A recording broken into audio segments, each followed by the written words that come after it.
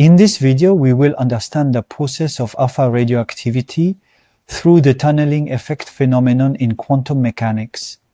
Alpha radioactivity corresponds to the emission of an alpha particle, that is, a helium nucleus composed of 2 neutrons and 2 protons. This particle is ejected from a heavy nucleus. However, according to classical mechanics, such ejection is forbidden. The alpha particle is confined inside the nucleus by a potential barrier of Colombian origin. This potential barrier is equivalent to the charge of the protons inside divided by the distance between times a Coulomb factor. This potential barrier is higher than the kinetic energy of the alpha particle, which would classically prevent any exit. Yet, this emission is observed experimentally. This is where quantum mechanics, and more specifically the tunneling effect, comes into play. The quantum interpretation of radioactivity was proposed in 1920 by George Gamow. He notably calculated the transmission coefficient.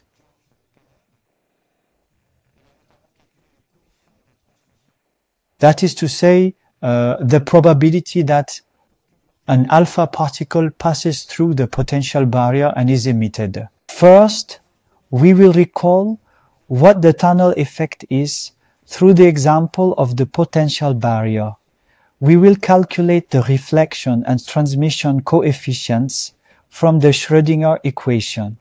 Then, we will apply this formalism to the case of a heavy nucleus by modeling the Coulomb potential barrier and then following Gamow's method to deduce the transmission probability. So, we will start with the first part, potential barrier.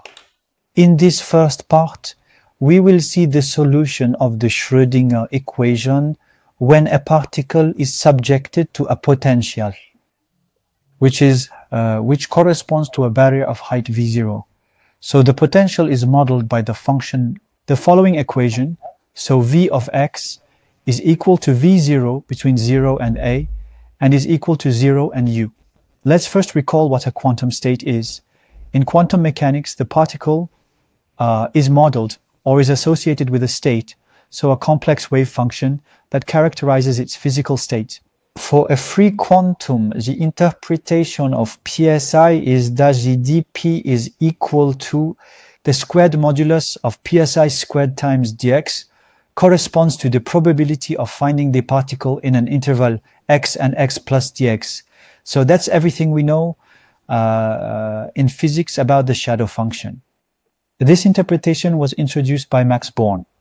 The probability is normalizable, meaning that the integral from negative infinity to positive infinity of dp equals 1, which means si of x and t squared dx. The wave function is homogeneous to a length to the power of -1/2. So the unitless probability of x is homogeneous to a length, therefore psi is homogeneous to 1 over the square root of length. One can also introduce a RR, which is equal to d of p over dx, which is equal to psi of x and t squared. This corresponds to the linear density of probabilities. So here I repeat the unique one since we are working in only one dimension, thus along the x-axis. From this linear density RHR, we can make the analogy with electromagnetism. That is to say, one can construct a conservation equation as in electromagnetism. In electromagnetism, the conservation equation is the second derivative of RHO with respect to time plus the divergence of J, which transforms into the second derivative of J with respect to x in one dimension is equal to 0. It's a conservation equation. G is the density, it's the probability density vector.